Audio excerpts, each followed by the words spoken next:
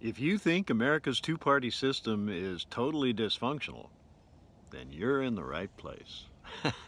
Good morning and welcome to Coffee with Art. Every weekday morning I do a short video in the hopes that I can encourage discussion, conversation that's pleasant and values all the members who participate, as opposed to the two-party trench warfare that doesn't really listen to people. They only listen to respond so they can shoot back at you. And there's no middle ground. You go to middle ground, you get shot to hell. No, we've got to get back to the real America. The real America that has compromise. Remember that term? Not used much anymore, but compromise is America's greatest strength. From the great compromise at the Constitutional Convention to the compromise that each of us have made to be Americans, and the compromises we've made to make America work in the past. But with the two-party divide, there's no compromise. Compromise is tyranny. These people should not be leading our country. We need common people. People who live their lives in the real world.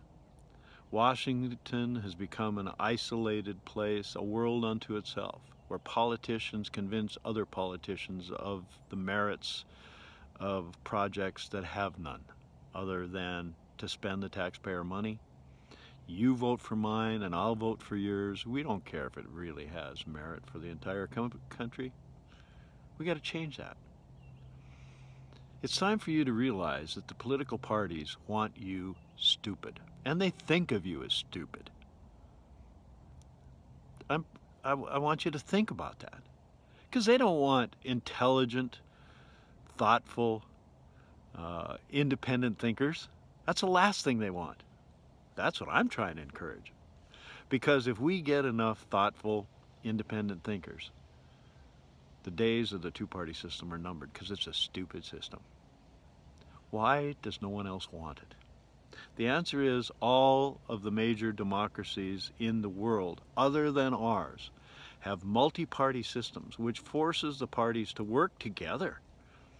They have to form some kind of a coalition in order to get anything passed. Wouldn't that be an improvement over what we have now? I certainly think so.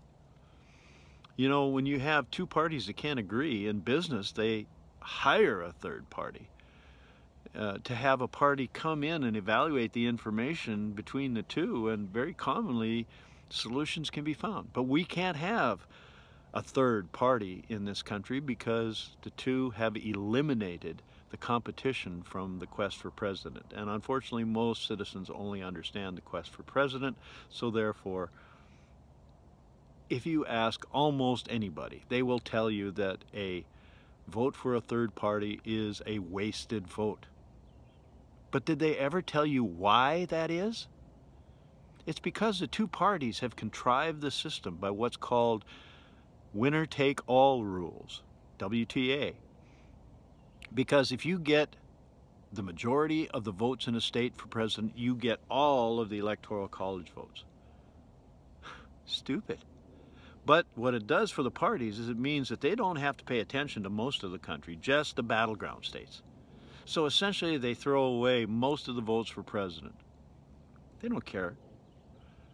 They want to just have the battleground and win at that battle. They don't care about the United States of America, united. Remember what the Constitution said. We the people, in order to form a more perfect union. Well, that's the discussion I want to have right there. How can we form a more perfect union? Well, I'll tell you what. There was no provision in the Constitution for political parties. The first two presidents warned against them. Lobbyists to me are an absolutely immoral proposition. We should not have lobbyists at all, from my point of view, let alone political action committees. And now they have the super political action committees, the super PACs. I believe all four of those concepts are absolutely immoral. They're crooks that have taken over the government. And if you think your crooks are better than my crooks is good enough, it's not. Voting for the lesser of two evils is still evil.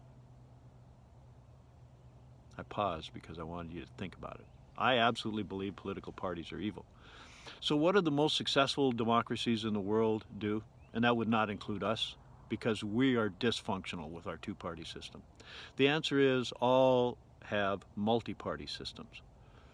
Much harder for special interests to control, and also the parties are placed in a situation where they have to work together or they're not going to get anything passed. We don't have parties that work together. We have parties in direct opposition. We're a nation divided, so let's change it. Let's have that discussion. All right, well, I hope I've given you a little bit of something for your discussion. This is most likely my last morning here. I hope to be heading back towards North Dakota by kind of the long way. But I love this. It's a beautiful road, and life is a journey.